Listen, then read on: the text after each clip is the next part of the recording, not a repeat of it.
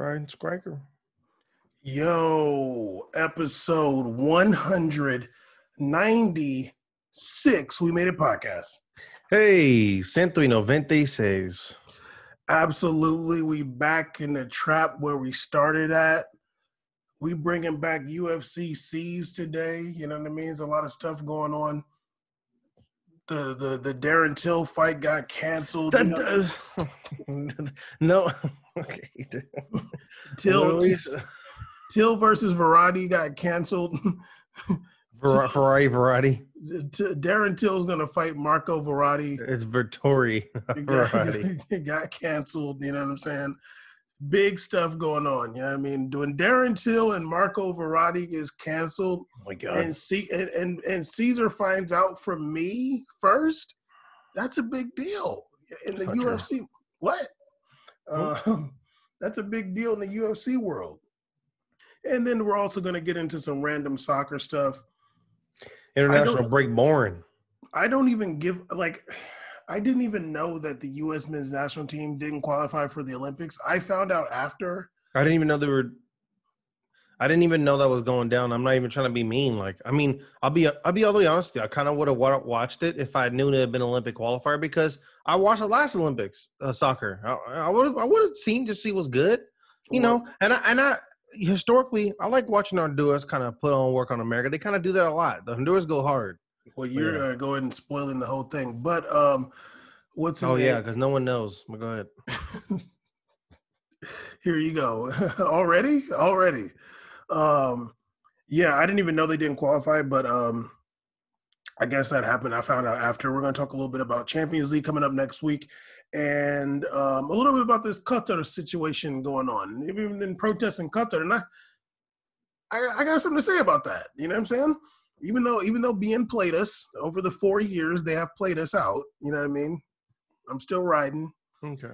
And maybe we'll have a somewhat of an announcement at the end of the episode potentially. But yeah, see, don't play with me. So much for a 17-minute episode, and it's probably gonna be 17 minutes of UFC talking in the beginning. To be honest with you, well, that's what I'm hoping for because I'm excited for UFCCs. It's been a while, you know what I'm saying? You don't even text me and Tarek in the group about random UFC stuff no more. I know because I feel like you guys don't appreciate it. Caesar, stop. First of all, I just keep it to myself. First of all, I respond whenever you talk about it. I respond. I have no outlet. I'd be alone in this world. Well, Caesar, I got no outlets for a lot of stuff too. So just welcome to life. And also, when you talk about it, I do respond. And also, I'm the one that told you about Darren Till, Marco Verratti. You weren't the one that told me about Vertori. I told you about Wonder Boy and Verratti. I told you. What do you mean Wonder Boy and Verratti? What are you talking about? He's not fighting Wonder Boy. That's not his name. He's fighting Kevin Holland. Anyways. So. Wait. Who's Wonder Boy? Wonder Boy is Stephen Thompson, dude that fought Tyron Woodley that we watched like 4 years ago. The skinny snake-looking dude. That's the same guy. No, Vertori is like a big buff Italian dude with sleeve tats. No, Darren Till is Wonder Boy. Darren Till and Stephen Wonder Boy did fight each other though, and you watched and you said it was mad boring. Yeah, well, that's Darren Till. It was mad boring. Yeah, Darren Till is Wonder Boy. No, one's from Tennessee, one's from England. He's Wonder Boy. One's from Memphis. He's Wonder Boy now. How about that? Sure, man. Whatever makes you win your point. So don't make me start singing Wonder Boy by Tenacious D. But anyway, go ahead. Huh? Sing it. No, I'm okay. Go ahead. Okay. What's going on in UFC? It's cracking out here. A lot of things happen. I guess from the top, Francis Ngannou became the UFC heavyweight champion, just decimating Stipe Miocic, who I thought one of the most annoying things ever is whenever they talk about UFC fighters and like, oh, it's hard to understand them. You know, they're pretty like messed up about people that speak different languages. And the previous press conference, which was I think 3 years ago, they fought 2 years ago. Ngannou's from is from France. That's where he came from. And then Stipe's from Ohio, but his family's Croatian. I don't understand anything Stipe says. I don't know. But Ngannou, I understand. I know what he's saying. Like, I get it. Yes, it's broken English, but I understand it. And everybody was like, oh, well, the best thing was the comments was like, can we get subtitles under Stipe also? Because that dude talks so fast. I have no idea what he's saying. And he's a firefighter in Ohio. Anyway, so Stipe, a lot of the talk was that Stipe was going to win once again because all Francis is just a big, strong guy who throws hands. He's not very intelligent. He's just big. That's what they were saying a lot. And they were saying Stipe's very calculated and technically gifted and all this. The minute I first saw them stand together, I'm like, damn, you're about to lose. And then they weighed in. This dude weighed in. Stipe weighed in at like 240. Francis Ngannou weighed in 2 pounds under the heavyweight limit at 263 pounds. That means he had to lose weight to make heavyweight. So this is a big guy. And I don't care how much you wrestle, and Bam, maybe you can attest to this. It's always a difference. Even if you're wrestling someone that's 20 pounds heavier than you, it doesn't matter if someone's really good or not. It still requires a lot. Like, it takes a lot out of you, and it's not like wrestling someone who's the same size as you that doesn't know how to wrestle really. So yeah, it's been 2.5 years since then. Stipe's knocked out 4 people in a row in the first round, and none of his fights then have completed a full fight. They've all been within a minute, 2 minutes, a minute, 2 minutes immediately. He fought wrestlers, everything. You name it, he beat them all. And, of course, he had to take the longest path in the whole world to get back. Other people get rematches, and they haven't won in 4 years. Wonder who that is.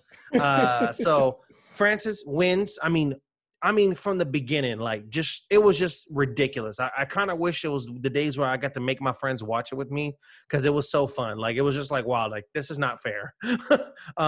Destroyed him, knocked him down one time, and then he got back up and then beat him again. And everybody's big moment came. Stipe tried to wrestle him. Francis did what it looked like he's been doing, waiting for 2.5 years. Trained wrestling. He just dropped his hips, spreads his legs out, and then just prevented the shot, the double. He prevented the double. Just looks like he's been training for this. You give someone 2.5 years, they're going to learn something.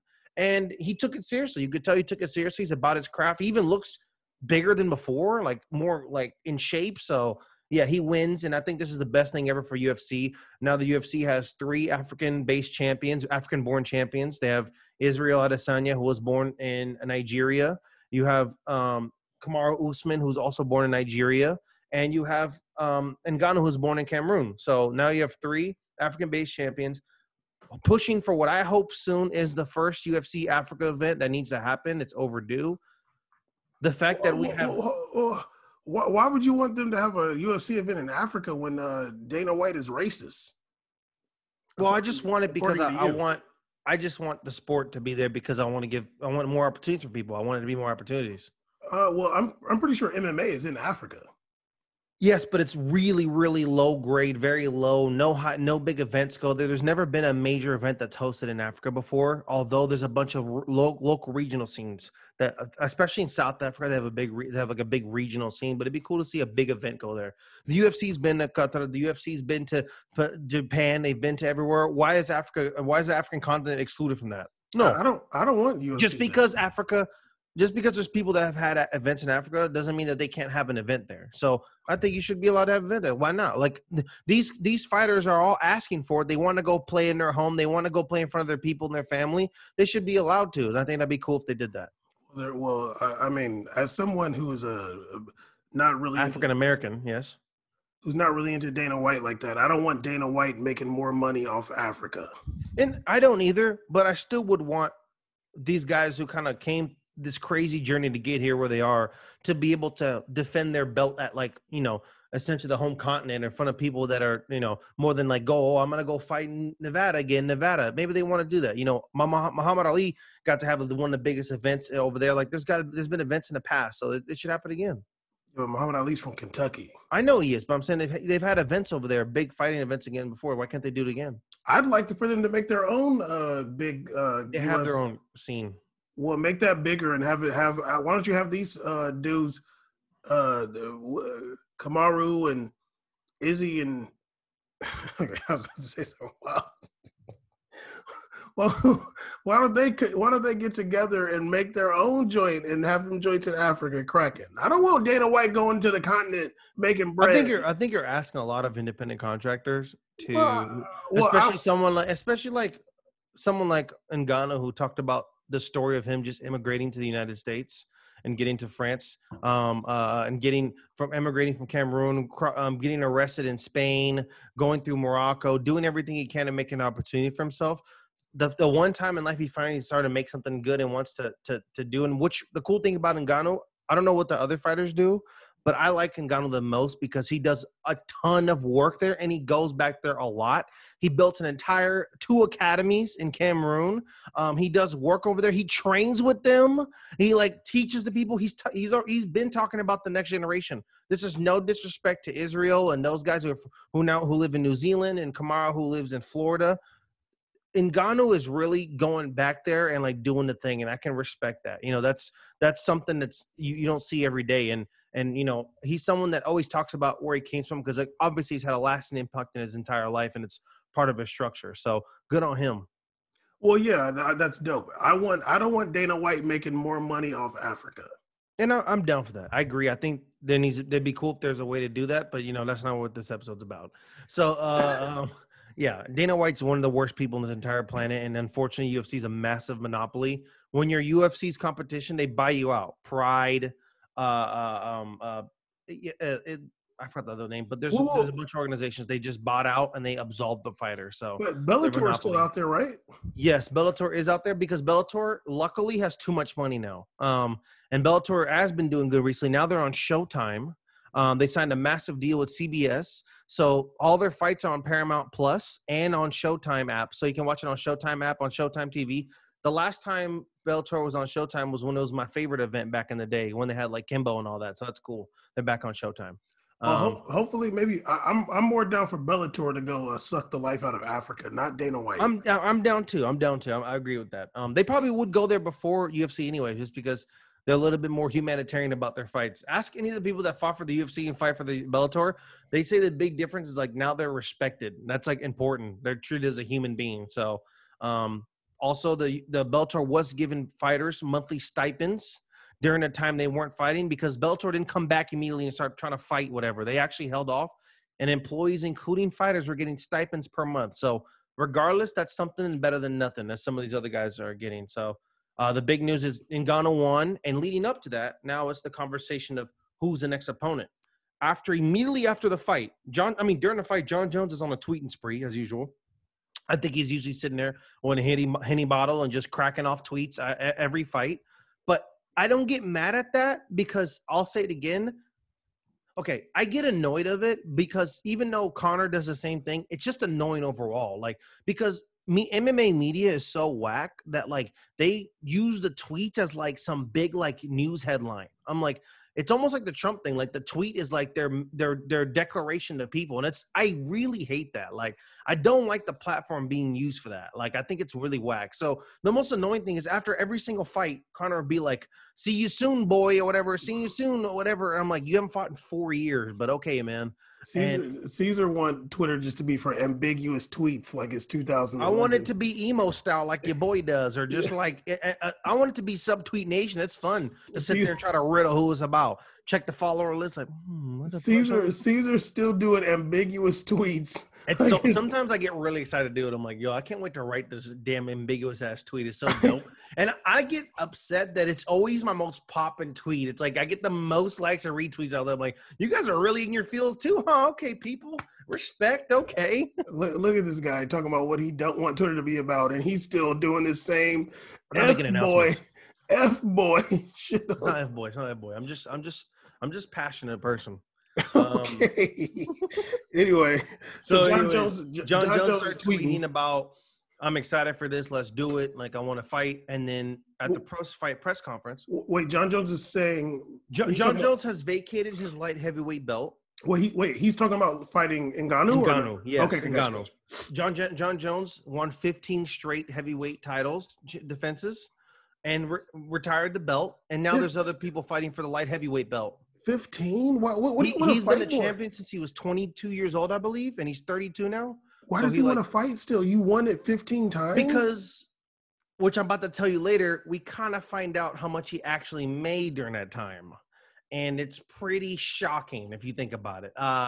So John Jones wants to fight, but his thing is that he's now apparently saying he's sitting at around 240 pounds. He used to be a 205 pounder, so he's big now. He's a big dude. He's been training for heavyweight, but he's saying he's not going to just go in there and fight for free. He said he was fighting he was underpaid his entire life. including times in which he was sponsored by Nike and Gatorade as the first athletes, still was getting 800,000 to per fight, a 1 million, 2 million average per fight, which he thought was crazy considering if the UFC was selling at 1 million pay-per-view events at $70 a pop, him only get $1 million. That is pretty bonkers if you think about it.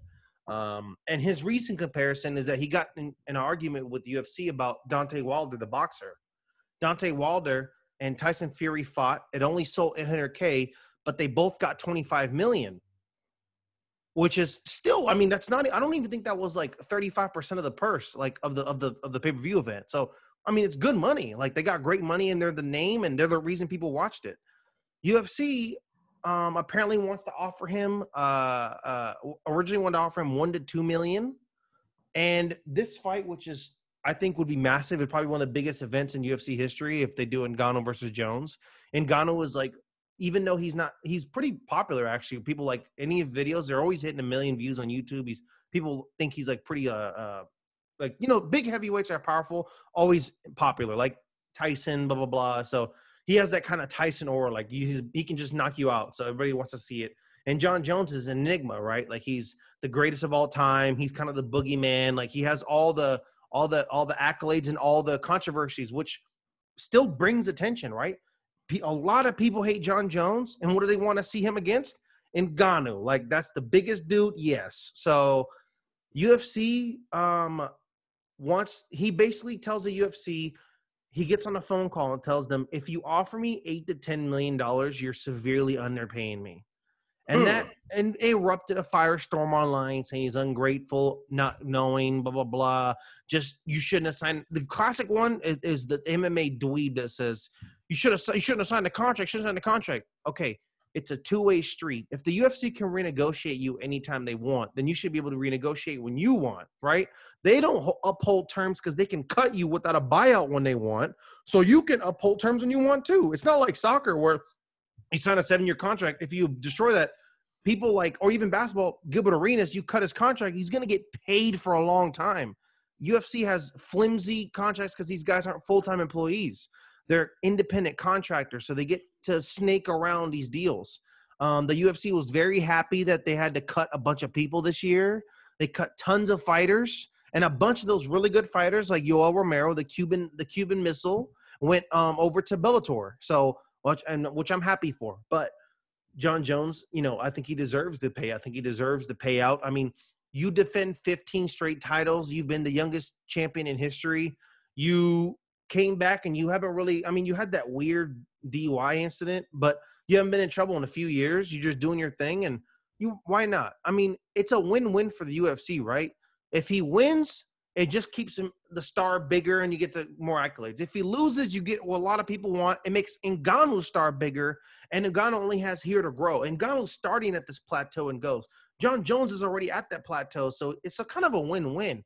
And it's not even about the UFC taking a risk. It's just about them being kind of cheap about it. But go ahead. You know what UFC really wants, dog? Go ahead. UFC, and what would really be beneficial to like UFC and Dana White if there was a white dude to fight John Jones. Yeah, like Stipe. Like you need a white dude that like could potentially beat him.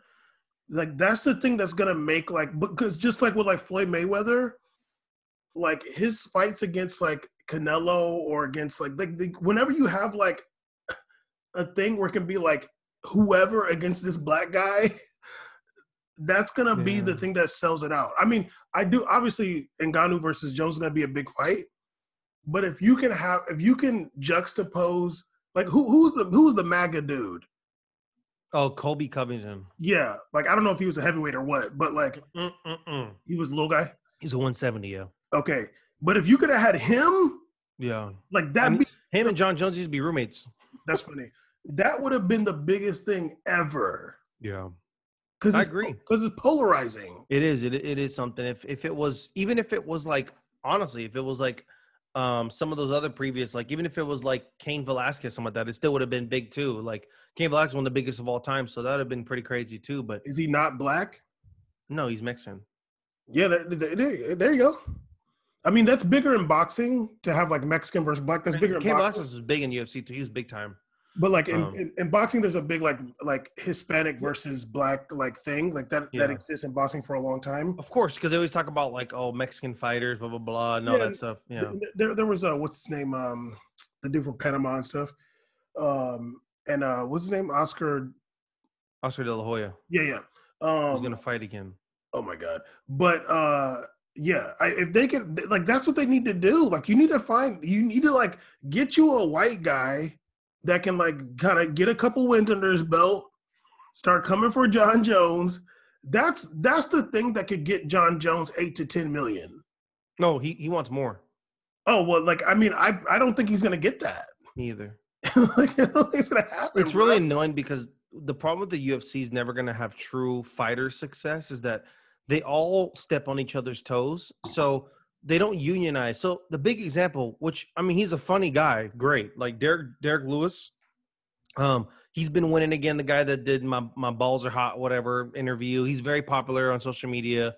He's a knockout dude. He's a fat guy. He's funny. He's been winning a lot. And then last time him and Ngannou fought, it was boring. But they were both kind of weird periods, so they want a rematch and like whatever. Dana White, who of course, instead of being a promoter, he's the master manipulator. He's not the fighter's promoter. He's a master manipulator. He goes, well, if that's something that we can't get with John Jones, I know Derek Lewis would take the fight. And we're like, dude, we don't want to watch Derek Lewis fight. Everybody wants to watch the John Jones fight. UFC always puts out that they make the fights happen, right? Like, unlike boxing, we wait 7 years for Floyd and Pacquiao, then it's boring. UFC's like, we'll get it done. Yeah, because they just undercut the mess out of people and like make it, or like just completely like exonerate them from fighting other ways, and it just gets stuck no matter what. And if they turn down 3 fights, then they get cut. So it's like, yeah, they get like these monster things against them. So he tweets out 8 million. I'll take the fight. So it's like, dude, you're just not gonna get anywhere because there's too much leverage on the UFC fighter side. The UFC fighters don't have leverage. They have no representation. They don't work together through the big court case they were having. They were having a massive court case with the Supreme Court about the Ali Act, and a lot of the fighters did not speak up on it. They did not speak on it. Only some Bellator fighters were involved. Outside retired fighters were fighting for it big time, but no active fighters spoke on it. They released all kind of receipts and transcripts about UFC paying people 10% of their marginal value, cutting people, threatening them, all kinds of things, all kind of receipts, voice recordings, nothing out of it. And because you're dealing with a $1 billion company, right? And you need the masses to come together to surpass a big monster company like that, especially a monster like Dana White. So I don't think it's gonna work. I mean, I will say this: John Jones does seem to have some kind of weird pull with the UFC. He's been able to somehow be still in the team, being part of the UFC after all the crazy stuff. He has had issues in the past, and they came together and negotiated. So he has some kind of pull, and he's actually not even the crazy thing about him, as he never negotiates with Dana White. He actually only negotiates with the VP of the company, which is a guy named Hunter Campbell, who was at all his trials, and he has his cell phone number. So they talk to each other. So even Dana White in a press conference says, I mean, that's something he can just talk to Hunter Campbell about. Like, so you could tell that him and Dana White just don't work together anymore. Dana White's over it, and he's over it. So hopefully something comes to fruition. And I think that the important step is like him saying that if it was Conor McGregor, everybody's understanding that why he hasn't fought in 3 years because he wants more money or pay me. And even before Conor McGregor was trying to get a portion of UFC, he was trying to buy stock in the UFC, and they weren't allowing it. They didn't want him to have too much power because he was soaring to the heavens. But John Jones is like, it's funny that I want more money. It's a big issue. And that guy's never even defended a title in his life. I've defended 15 of them. But it is what it is. And people can't even say he's not big time because he's at all the pay-per-views he's been in have also been pretty big too. So although he hasn't done like a million pay-per-view sales really, but across them, they're always above 700. And if you've done 15 above 700, that's a consistent market value. That's pretty high, especially in today's pay-per-view. Pay-per-view is $80 a pop now. That used to be 50. If you're selling 750K at $80 each, that's really good. So, he has value. We'll see what happens. I hope the fight happens. And yeah, that's kind of the John Jones synopsis, I guess, of what's going on. Well, you were hating on his Twitter. You was going off. I mean, what happened to this? This is the thing though. This is the thing. I'm willing to like defend it because it's like, I understand what he's trying to say, I guess, but I just hate how he communicates to people. I think I hate how he's taking it. Like when you tweet like this, you can't tell people, I want 8 to 10, blah, blah, blah, blah. It comes off like you're not understanding of the climate of the world. You're not understanding what's going on. You need to speak in numbers. You need to speak in a way people understand to get on your side. You need to talk about how other examples you have of people getting paid more than you and why you feel like you're owed, so we can go, you know what? Yeah, I mean, he does deserve more than that, dude. That's ridiculous. We don't get to do that. You're just giving flat fees because the UFC doesn't disclose payouts. They disclose the media one, but they have a lot of under payouts that we don't hear about. They pay people on the side differently, all this stuff that's not disclosed. So we don't know about that. So when you just come out saying, oh, 8 to 10 million is too low, when every time we look at a fight, it says the max guy's getting 500K show and win, we're just like, what the? You're going to get like, whoa, like, okay. So, and you got probably one of the dumbest communities ever following you. So you got to approach it correctly. I think he's too much of a professional. He's been here too long, and he has too much of an expensive PR team around him to tweet like he's a 9-year-old. That's what's annoying. Like you're still tweeting like a 9-year-old. You're a professional, right? You want to be treated like a professional, then you can't act like this. It's like the whole behavior, like on Twitter. I just think it's really weak. And then they're like using his tweets as screenshots on like articles. I'm like, God, like it just looks so dumb. You got like a lion picture. It just looks dumb, dude. Like it's so unprofessional. Like someone like Canelo, like he has legit a press release based upon what's going on. Like he has a team that releases something with the signature. So it's official wording. Like I don't like it. And he has some stances, I think, that are really disgusting upon like the world. I think that he hates Lil Nas X and thinks it's disgusting what he did. He said he's going to burn all his Nike shoes or whatever. And then he said, oh, never mind. Good job. They're suing him. He was at the BLM protests trying to fight BLM protesters that were spray painting stuff. So he's just corny. He's pro-gun super, and he has a big canine. I know what team you're on, big dog. And I'm still willing to come on here and defend what you're owed. But as terms of what he stands for and a lot of stuff, I'm completely over. Like, no. I mean, damn, dog. What was the first one? I went on this show, and I still to this day defend that he beat Dominic Reyes. And there's people that still talk about him saying that he lost that last fight. I watched it. It's like the Canelo Floyd thing. No, dude. He wasn't hitting him for real. I'm sorry. It's not how it went down. John Jones didn't come out there battered and destroyed. So that's not what went down. I'm sorry. And I think he won the last fight. I watched it 3 times before I did that recap on We Made It podcast. And so, yeah, like I'll defend him even if he stands against a lot of things I believe in and I hate. I mean, he's weird. I mean, I don't know much about him as a person. He seems kind of weird, and he seems like he's the most un-New York guy I ever met in my life. Well, they're from like upstate somewhere. They're not from like New York Rochester. City. Yeah. They're not from the city. They're from somewhere up there where there's like. He's always been like weird too. Like they've done a bunch of events in New York. He always goes like, "Yeah, it'd be dope to fight here, but you know, the taxes and everything." I'm like, "Hell, all right, sure, man." Yeah, no. You literally live in Albuquerque, my guy. But okay. Yeah, no, he's not from New York City by any means. But yeah, I mean, it's kind of crazy that he like comments on all those things and like he's like going out trying to fight protesters. Like, what the hell are you doing? Yeah, like he had like legit video of him like snatching spray cans. I'm like, dog, it's really funny that like you're that MMA dude. Like, run up on the wrong person, Chief. Run up on the wrong person. You may be able to fight and throw hands and wrestle. Run up on the wrong person doing that, especially at a time when it was like iffy times right there. And you're this big black dude going against other people. That's like you're funny because like people saw that, and there's a reason why there's a part of the community that doesn't really rock with you, okay? Because you're this guy. He's like the dude that rolls with the other team that surrounds him, and they don't really associate with what was going on with the world, with the George Floyd stuff. He never commented on it, but I think I know where he stood on it. So it sucks. I thought that sometimes he had some good things he said. He speaks about. Okay, this is my last point. John Jones, what I've seen as an example is that race becomes an issue for him when it's an inconvenience of what's going on with him, right? For himself. When other people of the same background are going through struggles, and that includes Lil Nas X, because I think for a lot of stuff that's the clapback that he gets too, other artists have done in the past too. There's been plenty of music when Cannibal Corpse, these other kind of bands that have done this kind of promotion, and they don't get the same backlash. They think, oh, it's just the genre. But this is a black homosexual rapper. It's going to be easy to pile on him online. So regardless of satanic, fine, whatever. But it's easy to pile on that stuff.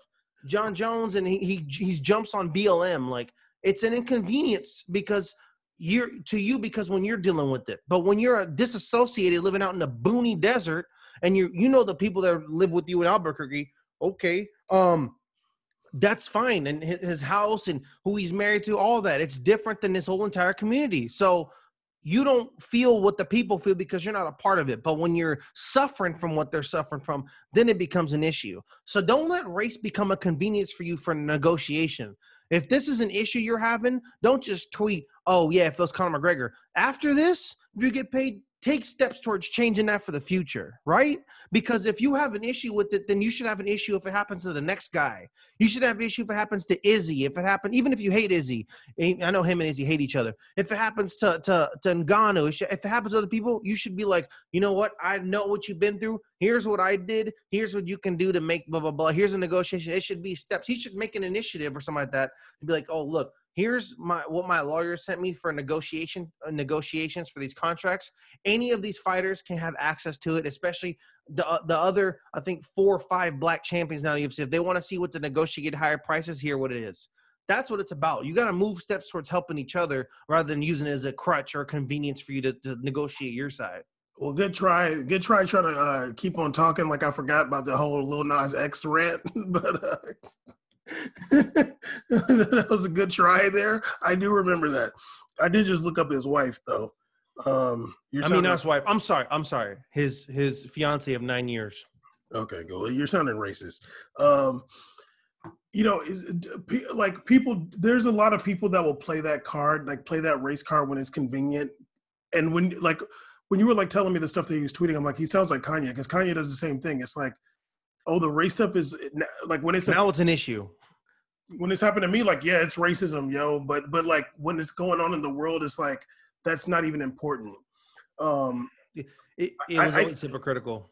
I doubt he'll change, but never. But he will get his wake up call. He will, and he's gotten a few times and hasn't heeded the warnings of it. He hasn't heeded the warnings from the wake up call. There's been a few that rocked him, but he's been given the third chance, fourth chance. So you don't learn from third and fourth chances, do you? Unfortunately, some people just don't learn that way. They learn when everything's taken. Unfortunately, they learn. It's funny that he's the kind of person that would criticize behavior of people, of citizens during BLM. What's his behavior been in certain situations? What's your behavior been like? Have you always acted rationally? Are you a rational person? It's funny that you want to snatch spray cans off kids in the street in Albuquerque because they're upset what's going on. But what was you snatching? Okay, yeah, good. I've always thought that John Bone Jones got something in common with Lil Nas X. I mean, that's literally the most fact thing ever. And I think that's what drives some of his anger. I've always thought that. I'm like, yeah, he gets a little over aggressive about this stuff. I'm like, people that get too mad, I'm like, oh no. When you get too mad about it, I'm like, you okay. Anyway, do you know like when? Well, obviously Darren Till and Marco Verratti got canceled. So when is like the next? When is the next big fight? There's been a couple announcements. I mean, obviously a lot of people know Conor McGregor is going to be fighting in July. Oh, really? And yes, and also the first event in history. So I don't know if you remember the first guy to whoop Conor McGregor's ass, Nate Diaz. He's going to fight against Leon Edwards, the most annoying British dude of all time, who just recently had the worst luck. He had 2 of his fights canceled due to COVID. He was in England, so he wasn't allowed to leave. Then he was going to fight another fighter who was like this monster come-up dude, and he was ranked number 1, and the UFC forced him to fight a guy who was unranked. He was a number one contender, and they were making him fight a guy named Kazmat, who was unranked. And that guy got COVID out in Dagestan. And his COVID ban was so bad that he legit tweeted a picture of him coughing blood and tweeted out, I can't do this anymore. I don't even know if I want to live anymore, let alone fight or something like that. Like, he literally was saying that he doesn't want to fight anymore. He can't even imagine fighting. I retire. Everybody came out, and those representatives, no, he's fine. Just, fighters are emotional. I'm like, dog, like, Jesus Christ, the slave life is real. This man can't even have a freedom whether he wants to punch people or not anymore. So allegedly he said he's gonna work and come back. He had a moment. I get it. I guess it happens. Leon Edwards is waiting forever to fight. Got a fight recently. Finally got to fight somebody. Fought a dude that was ranked number 15 or 14, a bottom tier guy, because no one on top, like Kobe Covington, didn't want to fight him.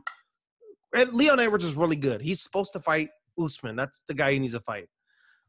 He goes into the fight, and eye pokes this guy so bad that the eye was bleeding, and they made it a DQ, and they can't call the fight off. So the guy waited a year through the entire COVID to fight, and then the second round, he's destroying the dude. He eye pokes him into oblivion.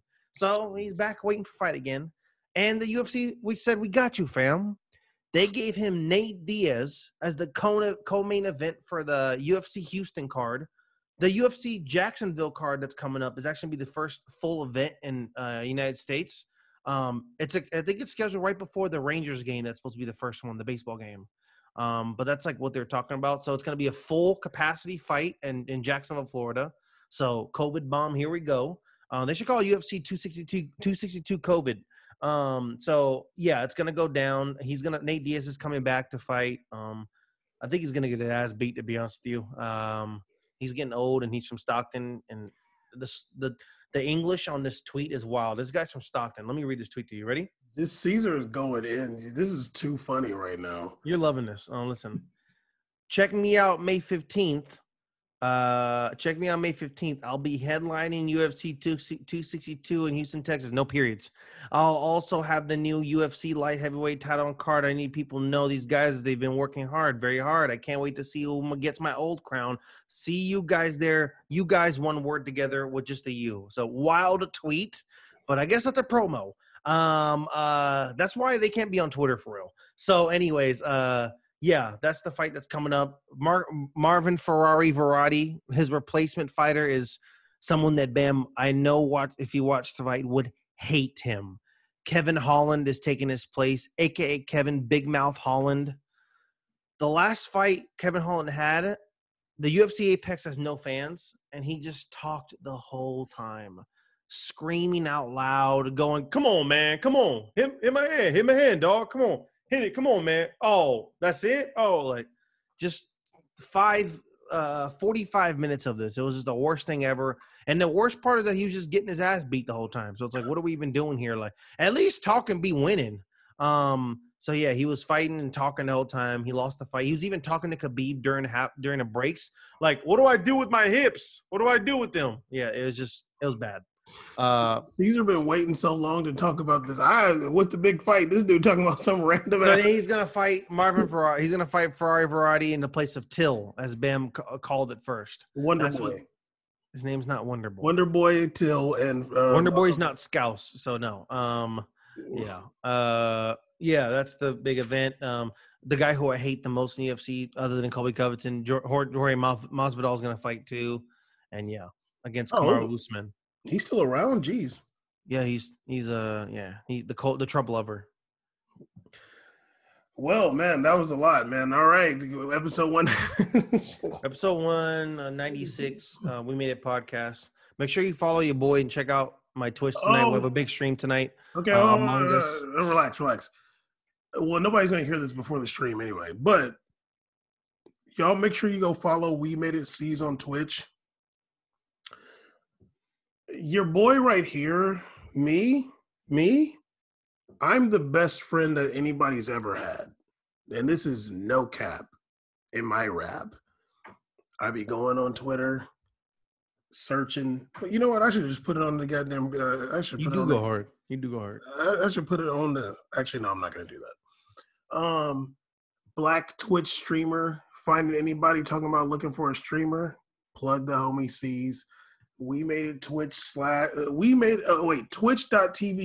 we made it C's. He's on there now. Me, it's hard for me to digest it. You know what I mean? It's hard for me to watch stream C's. It's not easy for me to watch stream C's. Other people, I'm sure, love it. You know, he's very animated. You know, he's got a lot of energy. You know what I'm saying? He's laughing a lot about stuff, and he's very tired after. He's doing the whole thing. I'm very real during the entire broadcast. Me, I'm like, whew, all right, that's enough for me. Yeah, but when you stream, no. But don't try to snitch. But it's a great time. He be watching the fight videos, playing games. World Star. Getting too angry during the games. You know what I'm saying? And like you can do like BAM strategy. If you just don't like when I'm talking, just start talking to everybody else in the chat. Have conversations in there. Well, also Caesar's not the greatest chat reader, also, which is also frustrating. Just know, playing a first-person shooter and expecting me to read chat is bonkers. That's one of the most hardest things ever. Okay. Regardless of whatever he's playing. I mean, I'm popping. What do you expect? Caesar's not the best chat reader, so that's why it's also frustrating because I'll be hella funny in there. We having stuff to say, and he just ignore it, or he just like start to read it and be squinting hella hard and just give up, and I'm just like, I can't. I wish I could make the text bigger. I wish when I get my third monitor, I'm just gonna make one monitor just chat. That's what it's gonna be. It's just gonna all have the chat and like 72 Arial for me. Bold too, bold. Pause. And also, damn, Caesar subs coming in. Okay, third monitor. Okay, them subs are caking. It's been the last couple months have been nice. I'm not gonna lie to you, boy. We're breaking records right here. We paying taxes now. That's what I'm saying. Caking up. Who's we? Because yeah, we made it easy. No, I'm just joking. Anyway, let's talk about a little bit of soccer stuff before we get out of here. Apparently, soccer. Apparently, the U.S. men's national team under 23s were trying to qualify for the Olympics that will be held this year in Japan. Oh, also, Caesar, I just got a text from some club in Anaheim saying that they're opening this Friday. And there's going to be like limited capacity. They like sent me a text message. I'm like, what is this? I've seen videos of people going to club in Santa Ana already. There's already California Fight Club videos coming back out. So we're back, baby. We're back in full force, I guess. It said no cover, no cover. I might just pull up. I might pull up. Yeah, so the U.S. men's national team was trying to qualify for the Olympics, and they ended up crashing out, losing 2-1 to Honduras on some like weird play by the goalie. He was trying to like pass it out the back, and it like hit the Honduras guy's foot or something like that. Jason Kreis, who I remember him from, I feel like he coached in MLS for a while. Kreis or something. I don't really remember him. I feel like he coached MLS for a little bit.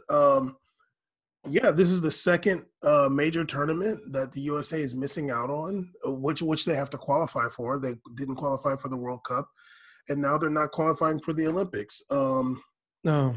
It's really like, I mean, I don't even pay attention to the U.S. men's national team at all anymore. But when I heard that, I'm like, yo, dog. And I was watching Highly Questionable, and they were talking about it. And they were just like, dude, what's up with this? Like, you keep on telling us every year that these young guys, man, like these young guys, they're going to be the next ones. And it like never happens. And that's facts. I mean, I remember after they lost, I wanted to go look up the roster. I was like, who are these people? Like, what is this? And not in any offense, like, just know me and Bam are active watchers of the sport. Like, we watch this sport, and we are definite surveyors of talent. If there's one thing that I think, especially me, like what I like seeing, I love recognizing and spotting some talent on the field. And you'll be hard pressed when I've seen that with an American player. Like, and we've said it before when an American player is talented. We've done episodes where we defend American players, we talk about American players. We've gone back on what we originally thought about players to now. And I've seen these, like the names on these lists. I'm like, are you like? There's two things going on here. One, you're just grabbing people because they are playing for like they've got a one cap for these teams in England. I'm like, that's great. Like, is that why you think he's good? You know, the guy that they were all talking about. What's that guy that played for Wolves, right? They have some American commit dude, some defender. I don't know. Bam, I watched him play one time. Okay, this dude is not good. Okay, he's not good. And everybody's like, "Oh, we got this guy committed to USA." I'm like, he's not good. Like, I don't care if he committed to America just because he's from England. He's not good though. Like, I know when a young defender is good, I can see good hip movement. I can see good body. I can see good speed. He has none. I didn't go away from that game going, "Oh, he has some talent." It was a body running around. And it's annoying. It's just frustrating because those coaches over there know when they can just put a person to hold a position down, or they know when they're putting they're putting somebody they know has talent. There's a difference. There's someone you're willing to put out there because they just won't make a ton of mistakes and it'll be okay, or they just need to because you're strong. Your lineup is rough because of COVID, or they're putting someone because this guy is just too good not to play. I haven't seen. It's been very few examples of American players are just too good not to play in Europe. It's very few examples. Right. And some of these other guys are just recent commits. So it's not like they've come up to the American Academy and blah, blah, blah. So the number one thing the USSF Mafia does is they don't work towards building youth talent. They campaign about youth talent. They're good campaigners. They run a good campaign, right?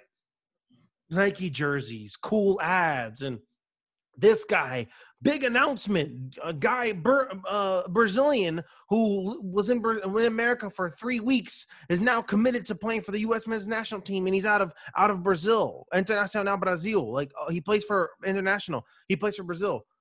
Great, man. Bam, I watched Johnny Cardoso play for Internacional. I watched the game because I have it on Sling TV. That's what I did. I was like, wait, what's his number again? That's what I was doing over and over. Like, he's just dead regular, fine. He could be a super talent, just regular. But they keep acting like things are getting better, and they keep acting like it. And that's what's unfair because you're telling people that things are getting better when it's not. When it should be, like, you hired the what was it, the coach of the Columbus Crew? Isn't that the coach of the U.S. national team, the actual team? I don't know. And then we were like, why are you getting Berhalter or whatever? Like, why? They should have been getting someone popping like Pellegrino, I don't know. Get someone popping. You got money like that, right? So they ain't doing nothing. They're just collecting checks off the government. They're not really doing nothing special. Well, let me just say that the episode being 17 minutes is this your fault? This time it's my fault. But last time you finessed me. Last time it was 1 hour and 10 minutes when you said it's going to be the shortest of all time. This time it's my fault because you had me talking about UFC the first time in 6 months. So that's your fault. I went the whole COVID without UFC, so it's your fault. Well, I was like, yo, I was going off about this too, but it's okay. I mean, it's like at this point for me, I just don't even pay attention to it. I wouldn't even have known. I just happened to come across when I was like looking up what's going on in soccer. I was like, wait, what? I was like, they didn't qualify? Like, what in the world? Yeah, how you not qualify? I think Japan qualified and they didn't. Literally, you're playing like Honduras and Costa Rica and stuff. Like, bam. So now Honduras and Mexico are the teams going from CONCACAF to the Olympics. Yeah. Honduras. Caesar, what is the biggest? They have a bigger budget than all those countries combined. Oh, like triple, I'm sure. I'm over here looking at the U21 team for France, and it's got like dudes that start like it's got like Ikone and Guendouzi and Guiri who starts for Nice and Edouard who started for Celtic for a long time. Ballers. They're bringing in Camavinga off the bench. They got that dude Kouande who plays for Sevilla, like their best center back. Like Colin Dagba, who's like starting for PSG sometimes. Like it's really a joke, and like I don't know why anybody has any expectations for U.S. men's national team. But I will say this: I wonder how much money Jason Christ make coaching this damn U23 team. I wonder how much money he makes. I wonder because I remember when Jill Ellis was making. I feel like I remember there was a point where she was making less than the U23 coach at one time. I feel like we reported on that. Yeah. And I'm going to try to skim through this article really fast because I feel like it was in here. Oh, my God. Brazil's team is insane. Oh my Okay, God.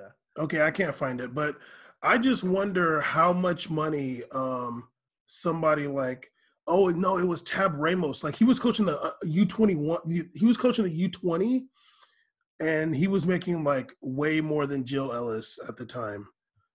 She got a boost in salary from winning the World Cup, but before that, she was making way less. Yeah. So obviously, I'm not gonna let you say the Brazilian Can I U20. just name some of them, please? No, no. Yeah, go ahead. Never mind. You name three of them. Name three of them. Vinicius Jr., Gabriel Martinelli, and who can I pick out of this lineup? Lucas Paqueta. Like these dudes, like start from Milan, Bayern Leverkusen, Real Madrid. Like Who starts? Who starts from Milan? Lucas. I mean, I'm sorry, Leon, not Milan. Leon. Lucas Don't Paqueta. play. Don't play. He over there putting on with Leon. He over there putting on doing dances and everything. His first goal with Leon, he was like already doing dances, dog. The guy who actually have you seen a Brazilian for Aston Villa? The dude with the colored braids. Douglas or something. He's in the midfield. He's like a CDM. What's his name? Douglas. Douglas. Oh yeah, he's good. He's good. He's really good. He's on the team too. I'm like, dog, that's someone who's on a team and they're getting like burned, like they're playing, like they're active. You got guys that are just like coming on in these minutes. I'm like, the only guy that I really saw that's young is like that guy who plays for Valencia, but he plays for the actual national team. He doesn't even play for the Olympic youth team. He plays for the actual team. Well, some of the players that would have that maybe would have played in these qualifiers, they couldn't come for these games because of COVID. But Yeah. either Rodrigo way, couldn't go either. Rodrigo for Real Madrid couldn't go. like, but there's no excuse. Like there's no excuse for the U.S. men's national team to not qualify playing against Honduras. Yeah, no, Like Honduras' lineup. Come on, dog. Like I'm not even trying to be mean. Like, come on. Like you're over here always talking about these guys getting these call-ups and starts or whatever for these teams, but Honduras come in and still beat you. And for the American media, the regular casual fan watcher that remembers y'all losing to Haiti, I believe. No, to Trinidad. They feel like it's the same thing again. They're like, oh, here you go again. They telling us everything's popping. They got new jerseys, new kids. They're young and fresh, and it's a whole different team. They got rid of yelling for no reason, and boom, like now you lost again to somebody, and you lost. Oh, you couldn't make Olympic qualifiers. But no one even watches Olympic soccer. I do because I'm a freak about it. But people don't even watch Olympic. They hate it. It's too long. A lot of people rather watch track or ping pong. Caesar, I'm gonna tell you the only way the U.S. men's national team, one of these youth teams, are gonna get good, is if they bring in you and I as the head coaches. Keep a couple of the fitness guys. We'll keep a few of them, but you know what? The first thing we're gonna do, practicing on the full damn field. And we're gonna be running on that joint too. We're gonna bring the U16s. We're gonna play them against y'all U20s. All the time. You better hope that none of them are better than you. You better do. What was that? I forgot what that player was that they like just sent to the youth team on Chelsea. You better not hold one of them young dudes is good. You're gonna be switching spots, buddy. You're gonna be playing down there with the middle schoolers until you get better. Exactly. Don't play. I'm dead. But anyway, U.S. men's national team is trash. And what is it? So there's Champions League coming up next week. There's finally Lewandowski got hurt, and I wonder what the score is in that Poland match right now. Random thing, I did not know Gabriel Martinelli is that young. Oh my god, young dude. He's the youngest dude on the whole team. He's 19. Oh my god. Well, they're also, you know what? I feel like he's younger than Vinicius Jr. He's born in 2001. Jesus Christ. You know, honestly, they're talking about his situation with Arsenal. I feel like Arteta is like is like a weird power trip kind of guy because Martinelli's really good, and I don't understand why he's a baller. Yeah, I don't understand why he doesn't play. Also, North Macedonia beat Germany today, but I blame some of their activist players. Really. So Lewandowski got hurt. He's going to be out for 4 months. He's going to miss probably both legs of the PSG match. But next week we got coming up Real Madrid versus Liverpool, City versus BVB, Bayern versus PSG, Porto versus Chelsea. I mean, for sure, you're looking for Real Madrid versus Liverpool. Like, there's no real upset in that. City versus BVB. Could you see there being an upset? BVB beating City. Could you see it? I can see it. The only reason you can see it too is because, not saying that I necessarily pick BVB. I'm not saying that, but when you just have like talent like BVB has, anything could happen, dude. You know how it is, Bam. Any of these teams, any sport you play, you have guys like Holland. And sometimes I went back and watched that video game of him, his runs or whatever. I'm like, God damn, you're making me uncomfortable, dude. You're way too big and fast. Him and Jadon Sancho. You never know. Talk a bit about Real Madrid Liverpool while I go take a smoke break really fast. Okay. New podcast. So yeah, then Liverpool, Real Madrid. Literally, I'm gonna be very honest with you guys. I know Liverpool's not like top of the league right now, but I'm very scared. The one thing that Real Madrid gets destroyed in is these counterattack teams. When they're pressuring, if they pressure Real Madrid, if they do like a full court press of Real Madrid, and they make the defenders make a bunch of decisions, we'll go out and granted Sergio Ramos is back, so it's better. It just gets scary back there sometimes. It gets scary. There's too much talent on that Liverpool team, and they may not be balling out all the way in Premier League, but they know how to put in work on Champions League. So we'll see what happens. I'm as a Real Madrid fan, of course, I'm gonna think that Real Madrid is to pull it off, and I can see how Real Madrid can. Like I know ways they can, but Liverpool, that team is. That's a lot of wing talent that's coming at you, and someone like Roberto Firmino can really just break it down and completely change the game for you.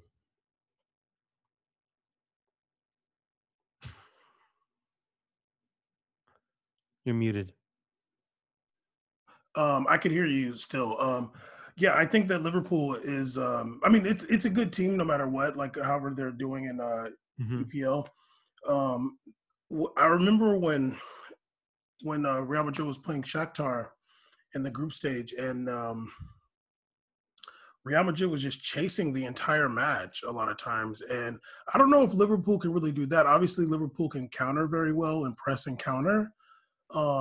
I don't know what it was about Shakhtar that just had Real Madrid chasing the entire time. But I mean, either way, like regardless, like even if Liverpool was like 15th in EPL, like it's still a good team. And all the big teams have been inconsistent, including Real Madrid. So yeah, I mean, if I had to say who has the better team, talent-wise, I would say from top to bottom, I might say Real Madrid just because I feel like their backline is a lot better. What's his name? With Virgil van Dijk is out. I mean, I think a healthy Real Madrid, I guess I'll agree with you, I guess. I feel like just because the backline is so much better. I feel like up top overall, I think Liverpool is a better team up top. I agree. I agree with that. But Real Madrid does have better midfielders too. I feel like most of the game is played like in those like 4 and 3, from the back to the 3 midfielders. Like I feel like since most of the game is going to be played really in that area, like I feel like Real Madrid has more talent, especially with Virgil van Dijk being out. But I mean, it's so close it doesn't even matter. Like either way, I can see it going to penalties in the second leg.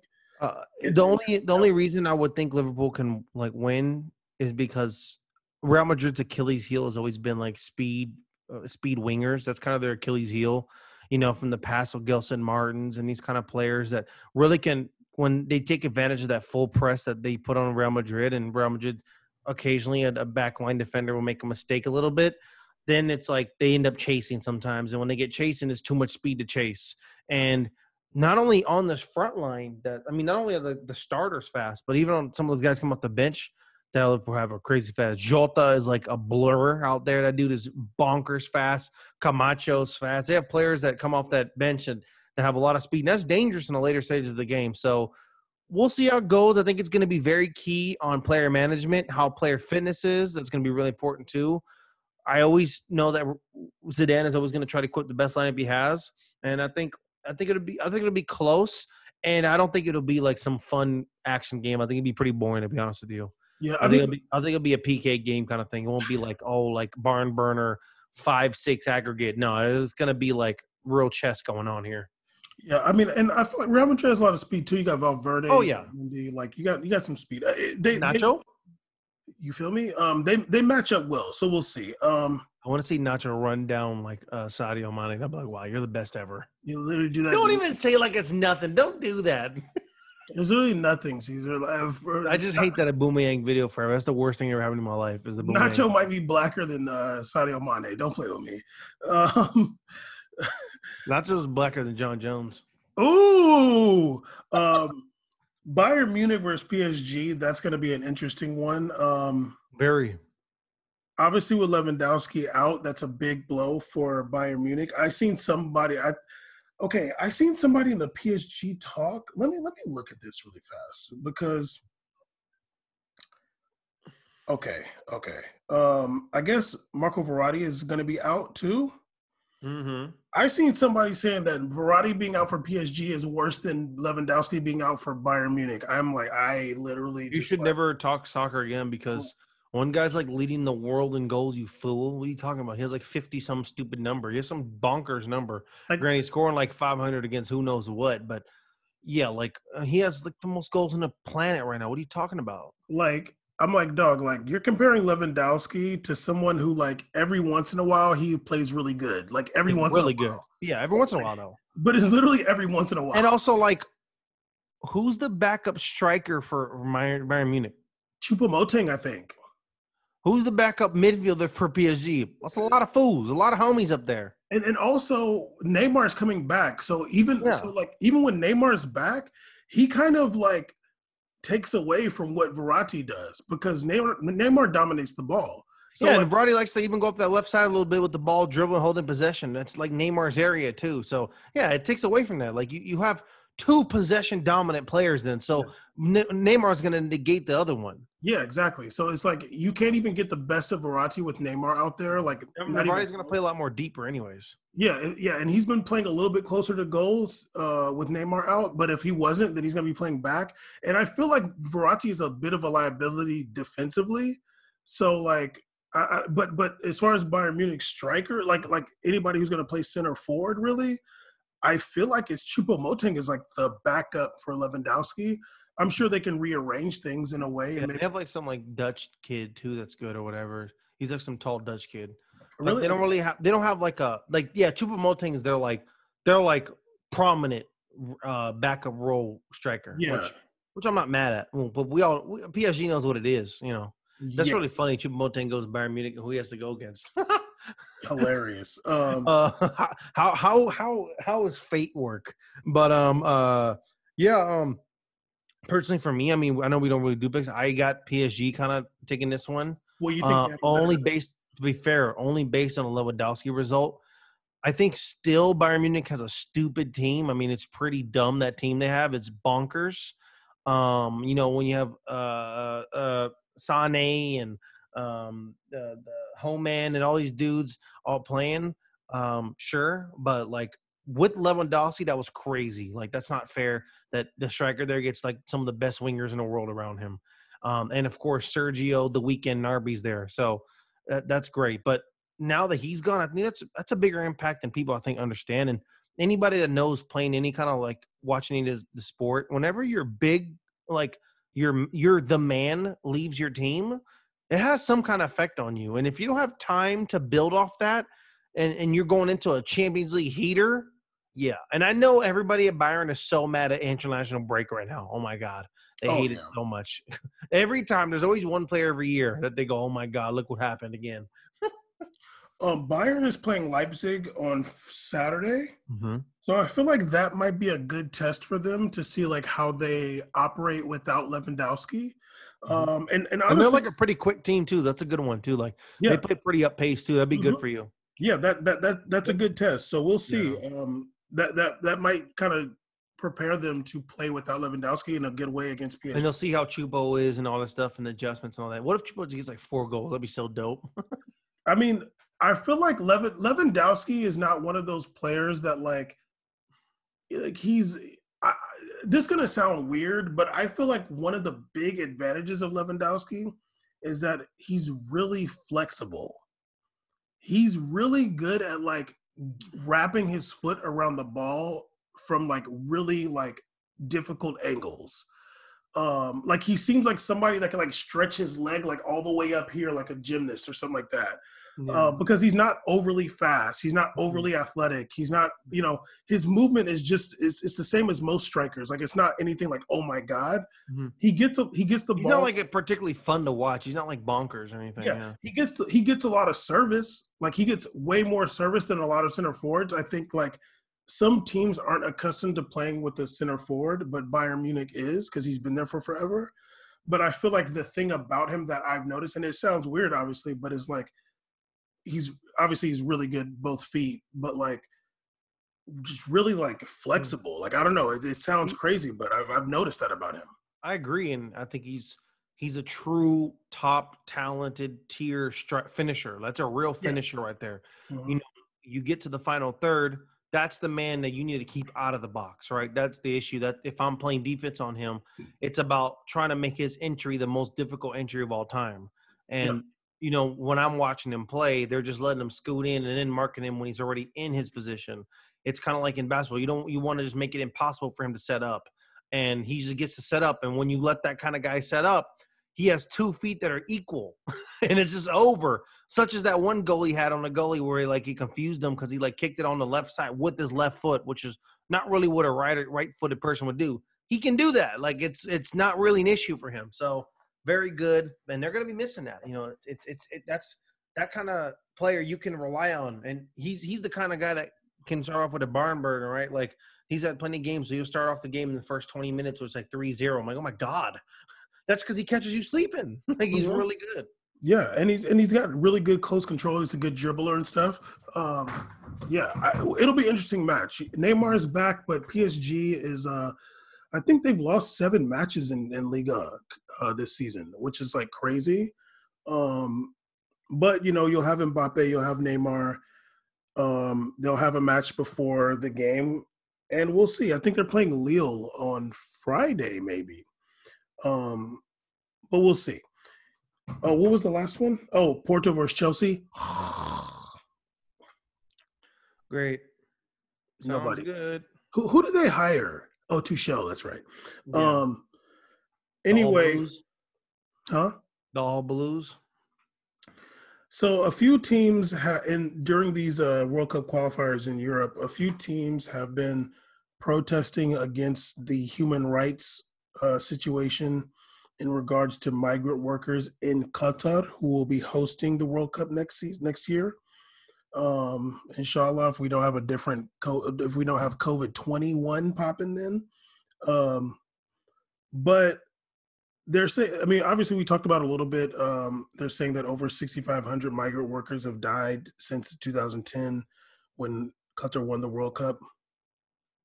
They're talking about intense heat and different things. So a few of the European national teams, Norway, Netherlands, Germany, they put on their shirts, they put like something about human rights on and off the pitch on their shirts before the match, in protest to what they see as a problem in Qatar.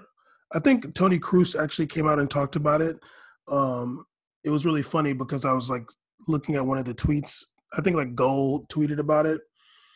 And some of the people in the mentions were like, they were like, yeah, but you thought Ozil was tripping when he said there was racism in the German national team. He's like, why didn't you stand up for Ozil?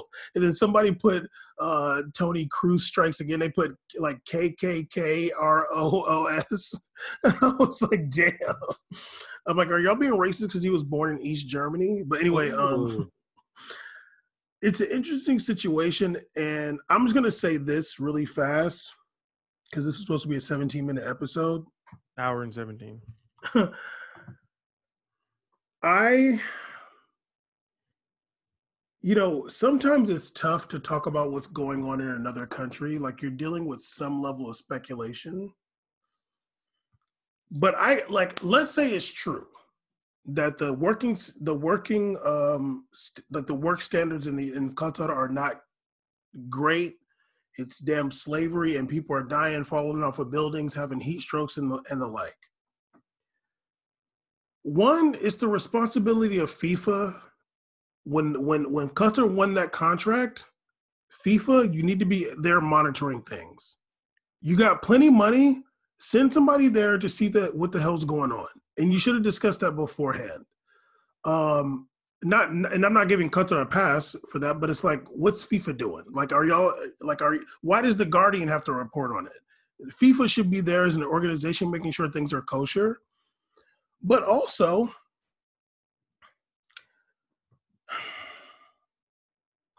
the USA is the great Satan, man. Like USA is worse than everybody. Like, I'm sorry, dude. Like, you're talking about human rights.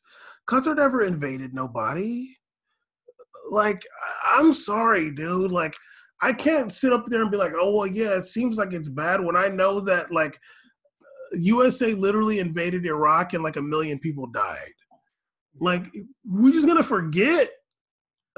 Like, during those World Cups, too, the stuff was going on. Caesar, I remember, like, 2006 World Cup. I remember asking myself, literally back then, I'm like, damn, like, if I was on the U.S. men's national team, could I play? I'm like, I wonder if I would, like, boycott and be like, I'm not going to play when my country is doing these terrible things. Like, I can't even imagine. You gotta put that shirt on and do the Pledge of Allegiance. It's a lot. Like, really, dude, right now we're kind of murdering people. I used to watch, they used to put a camera in Fallujah on the building, and it would just show, like, it was Al Jazeera, which is based in Qatar. They used to have a camera on a building in Fallujah, and they would just show over the weeks, everything was just turned into rubble. Like you said, like one day it's like, okay, like there's a lot of buildings. And the next week, okay, there are a few less. The next week, like, damn, like there's like 3 buildings left. The next week is like literally turned to rubble. And the worst part is that, for what at the end? What did we do it for? What, to be evil? Yeah, no, I'm saying like that. That's when you want to protest human rights atrocities, right? Because USA went in there, and where was it? Where was what we're looking for? Exactly. It wasn't there, and that all went down, and tons of people died. It's still dying because of that. Dying because of that. And it's all good, right? Because time went by. It's all good because it's USA. No, so I just think it's like, well, look. Go finish your point. I'm sorry. This whole thing. No, it's fine. This whole thing seems just like, it just seems kind of fugazi and orchestrated. Another thing. Where was all this about Qatar when they're putting them on the shirts? When they're putting Qatar is like an official thing for Bayern Munich, like their official flyer or whatever.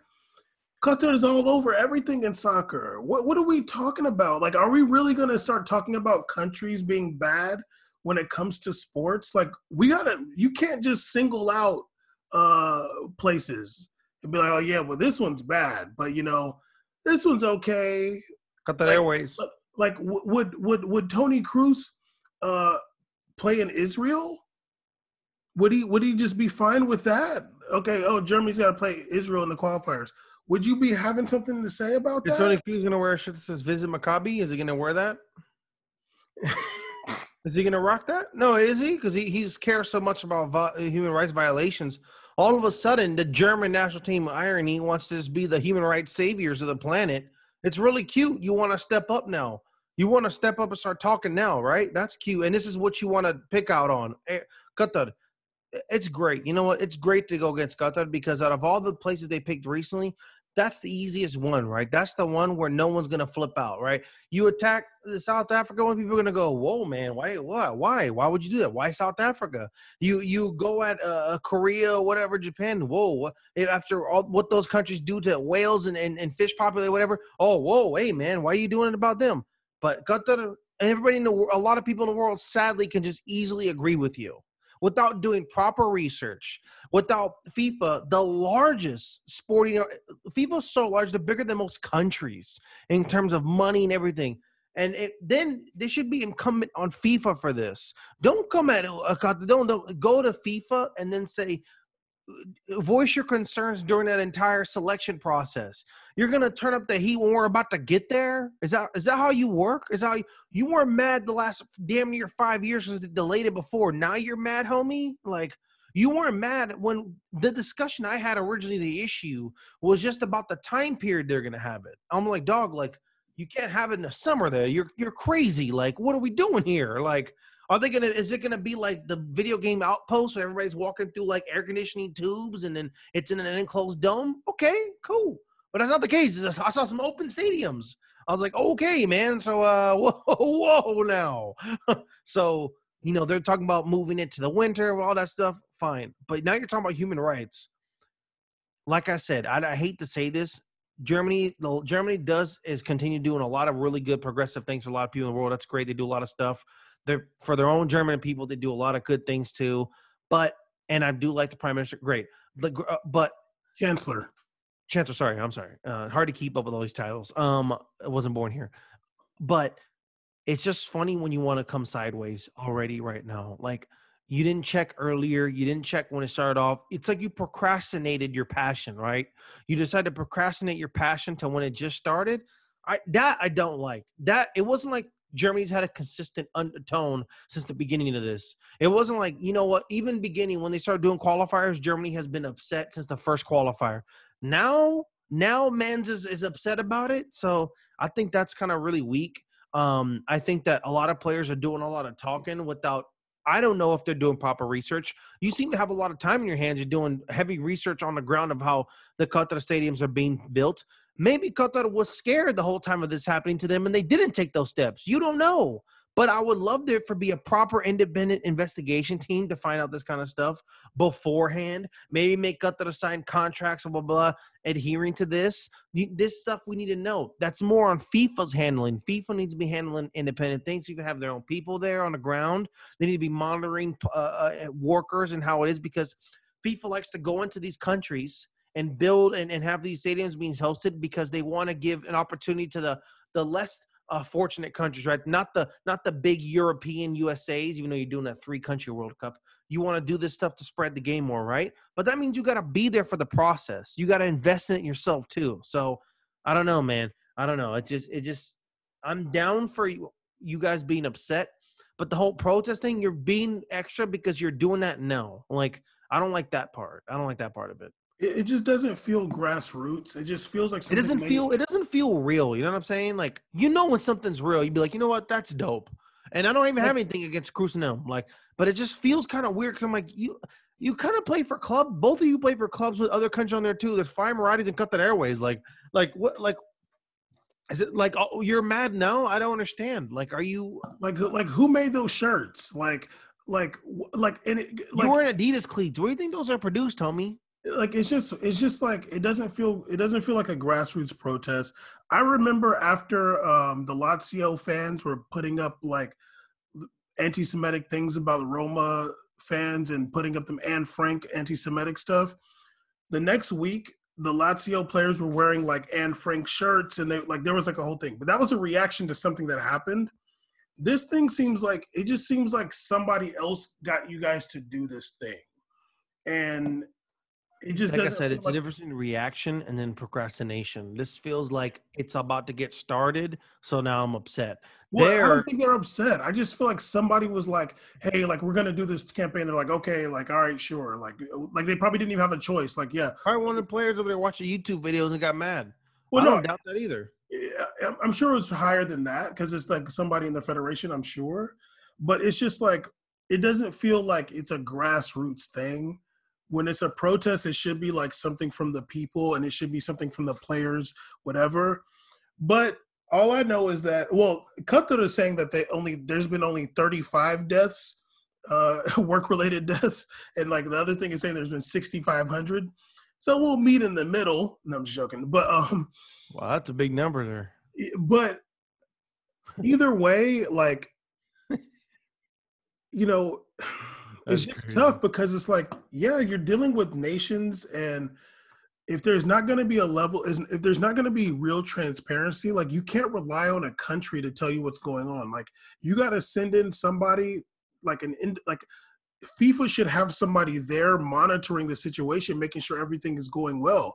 They should have that for Mexico in the 70s, have it for Brazil, have it for South Africa, have it for Russia, have it for Germany, have it for like any place where they're having to do like this amount of like preparation, have somebody there.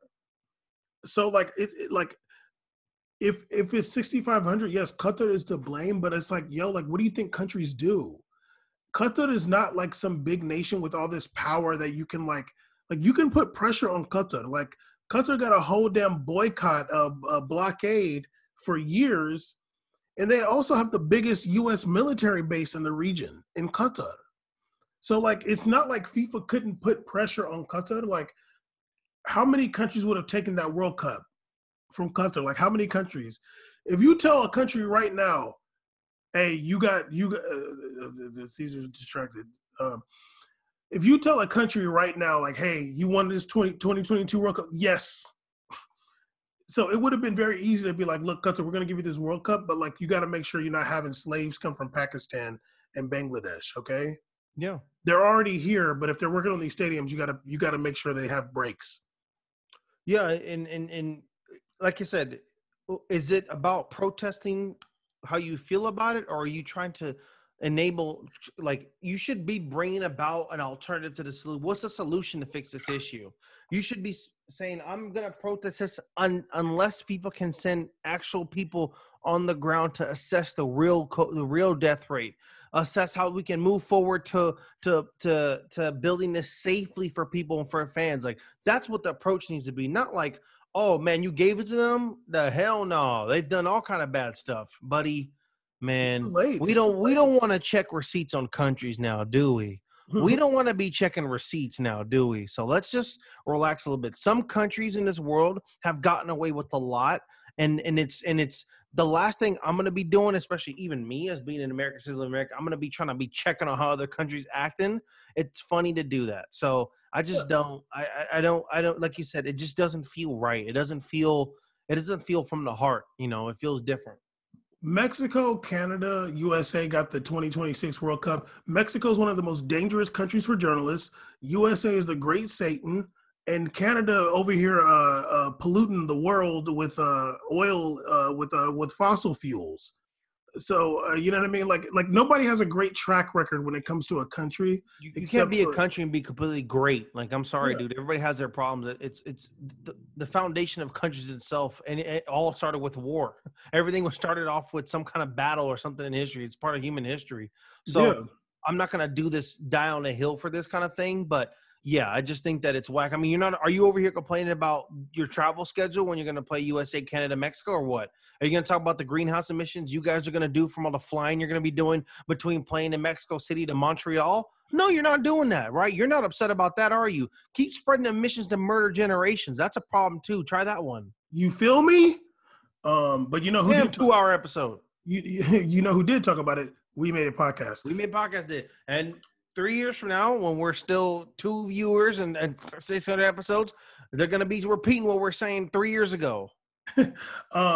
Okay. Also, I don't know if you want to mention this on the podcast or not, but if anybody's listening, and I would imagine that nobody's listening this late, but Caesar and I are both. Today is the 31st of March.